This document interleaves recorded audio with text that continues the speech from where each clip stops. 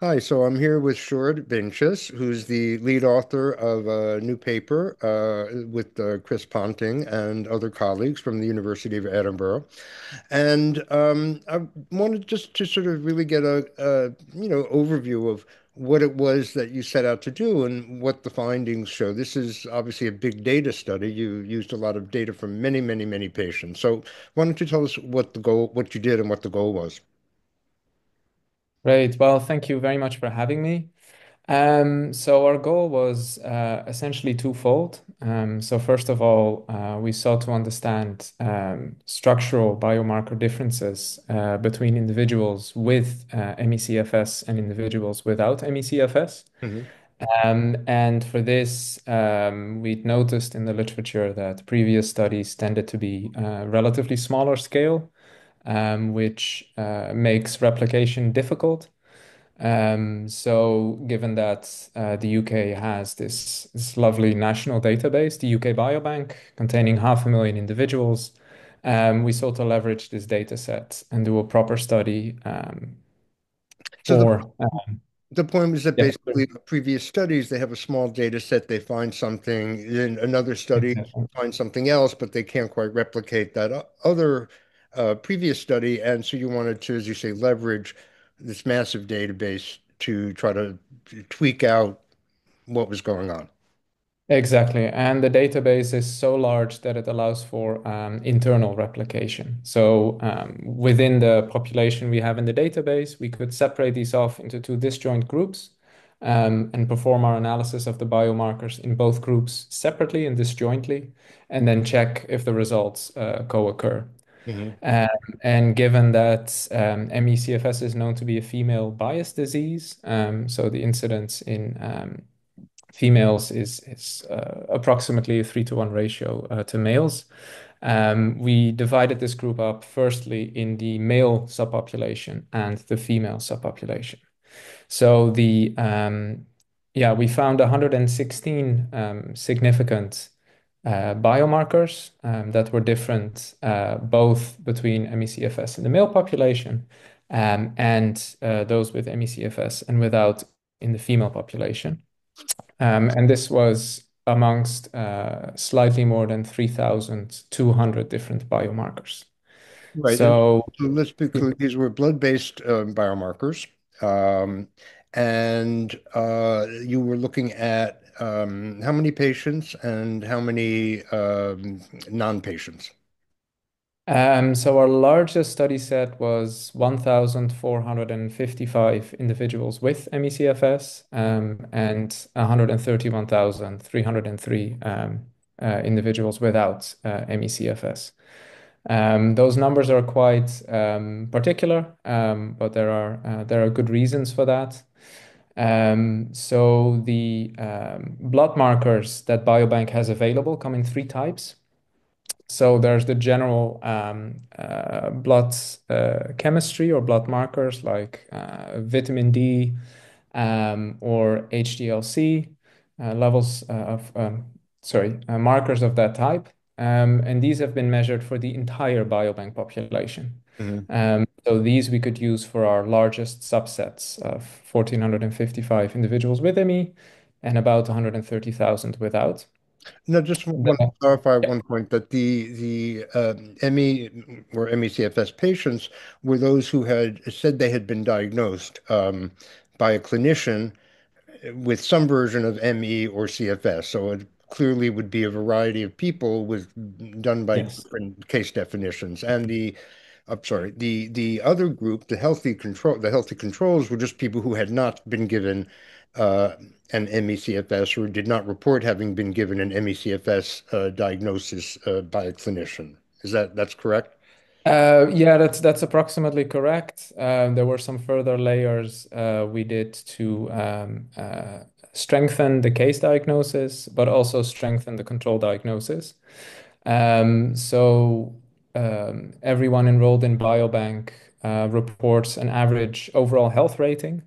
So we had consulted with colleagues and people with ME and came to the conclusion that an overall good or excellent health rating doesn't fit with the symptomology of the condition. Hmm. So for the healthy controls, we selected subsets to individuals with good or excellent health rating. But for those with ME/CFS, we removed those individuals. They were very small in number, but just to be sure, we took those out. And there was a second important piece of information, which is the pain questionnaire in the UK Biobank. This was sent around in 2019, and about a third of the participants have filled this in. On the pain questionnaire, people were explicitly asked, have you ever been diagnosed by a physician with ME/CFS? So for the controls, we ensured that they did not say yes to this question. Yeah. Okay, so you took all these data from all these patients and controls, and what was it you found, as you said, 116 markers, which are generally molecules. When you talk about a trait or a marker, what are the sort of categories of types of things that means? Cell ratios as well as certain molecules and so on. Yeah, absolutely. So this could be molecules found in blood, and that might be yeah, a little bit more familiar to all of us, like cholesterol levels. It could be something like a count or a percentage of white blood cells or red blood cells in the blood, and a large number of our blood measurements was of proteins. Okay. So there were about 2,900 proteins. So I previously mentioned that there were three groups of markers we investigated, and they have been measured on the full biobank sets, about 60% of the biobank and about 10% of the biobank. Hmm. So that's for the blood markers, the lipids, and the proteins, respectively. So as a result, for example, for proteins, we had a lot less statistical power because we had to work with about 170 cases. Hmm. Okay. The controls are typically no problem, but as we know, the cases are smaller, yeah, in Okay. number. So what were the you found in 116 biomarkers, they fell into sort of three broad categories of sort of domains, it sounds like. One, inflammation and so on. And why don't you tell us Mhm. how would you categorize the biomarkers that you found? Right. So I should say on the outset that I'm not a clinician from that perspective. So we spoke with experts to see whether these signatures essentially of all these biomarkers, if there were coherent signals that could be detected. So for example, if there is chronic inflammation, which is one of the signals that was pointed out, then you would expect certain markers to be larger in people with the condition and other markers to be lower in people with the condition. So we ensured that these findings were essentially consistent between chronic inflammation, liver dysfunction, and also insulin resistance. Mhm. So those were the three patterns we found. And so what does that mean in terms of, I mean, I think you're very careful in terms of in the paper to make it clear that this is not, individual, viable for individual diagnosis, and that the idea of getting an overall panel of tests is a theoretical possibility, but certainly not proven by this in any way. It just opens the door. I mean, how would you characterize what the prospects or what the implications of this are at this point? Yeah, that's absolutely correct. So the results we've seen have been obtained by methods that look at the populations as a whole. So the case cohort that we've defined in the biobank of those with ME versus the control cohort of those without ME. And on this level, differences, we have identified these differences. Um, so yes, at the moment, that doesn't mean that if we have the blood measurements of a single individual, we would be able to predict if they have ME or if they do not have ME. Mhm. So what this does do is it shows us that there is signal in the blood that is observable. So there are biological consequences of the condition, and that means that in principle these differences, sorry, the condition could be detectable from blood. So now well, there are essentially two. Questions to pursue at the moment. Of the 3,200 markers we've considered, is there a subset that is manageably small and sufficiently informative to provide such a marker panel?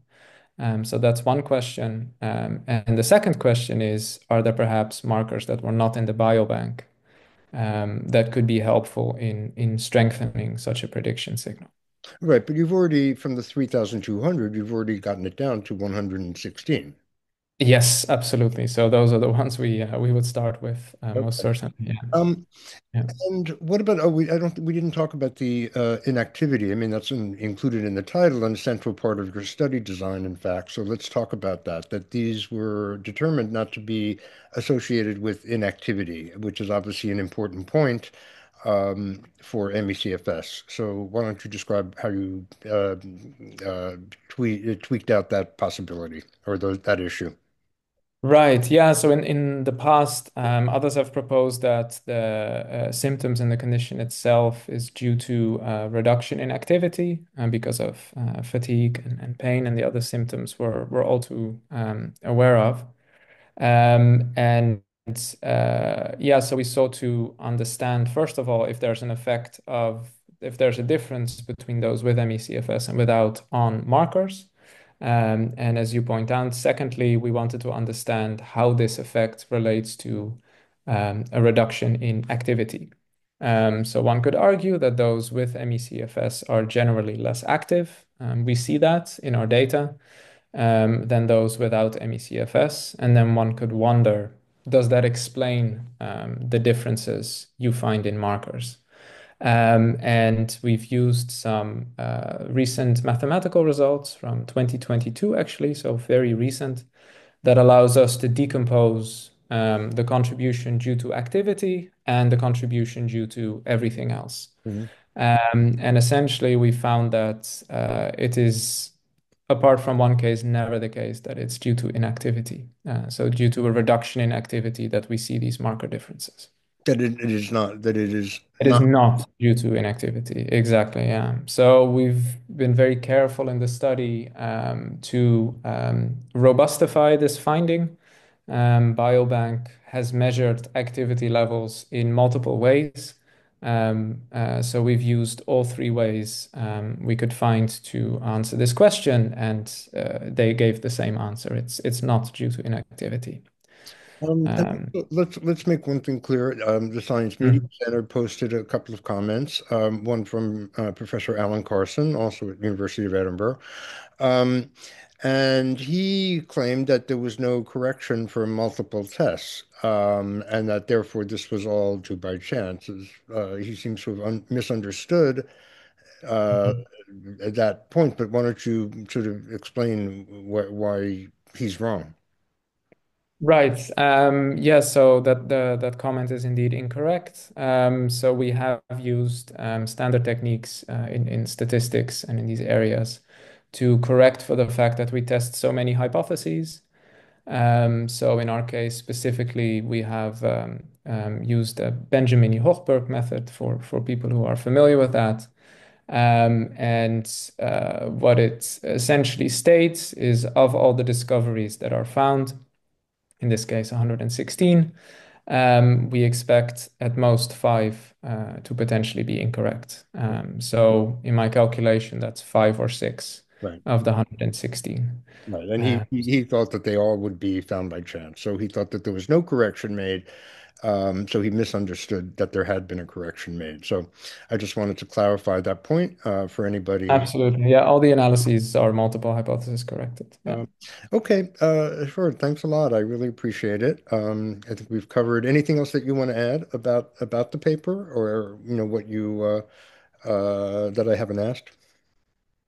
Um, let's see. Well, so I guess one finding I would like to mention is because we performed our analyses both in the male population and the female population. So these 116 biomarkers have been found significant in both populations. Hmm. And one thing that struck us was how concordant the results were between both the male and the female populations, given the known female bias in terms of those who have ME versus males. So what are the Uh, implications of that, the fact that it's the same in both? I mean, why is that a significant finding? so it might suggest that the condition is although it for some reason occurs more often in females than males, it seems to suggest that there is a similar signature of the condition in the blood. And did you Um, also found that the signal was stronger, uh, even within patients, among those who had worse health or those who reported more symptoms? Was there anything yes, yeah, thank you for asking that. Yeah, so those are two important points. So we indeed checked whether or not signals strengthen if people report a worse general health. This is true. among the patient group? Absolutely. Yes. Yes. And secondly, and this was an important point, also raised by one of the reviewers. So the biobank database was set up in 2006 to 2010. And since then, the Canadian consensus definition has come in, which includes post-exertional malaise as a very important, crucial symptom of diagnosis. So we had available proxy information for post-exertional malaise in the pain questionnaire from 2019. So we repeated our analysis for the subset of individuals with PEM. And again, we found that signals sharpened. So results were more significant and larger in general, which is, yeah, sorry, And you were saying. and one final point then, I gather because the UK Biobank requires people to come in to give their samples, they don't go out to people's homes. So you probably have a sample which is minus many severe patients or any severe patients who would not be able to come in. Um, Yeah. so that means that if you actually were to test severe, it might be that you might even have a stronger signal if you see already a range in the severity being correlated with the strength of the signal. Is that sort Yeah, of? that's an excellent remark. Yeah, so the exactly everyone in the UK Biobank has had to travel to an assessment center for their information and samples to be taken. So that would generally, yeah, certainly be those with milder symptoms and a milder version of the condition. So we would be very interested in pursuing a similar, perhaps smaller scale study on a set of individuals with a more severe version of the condition.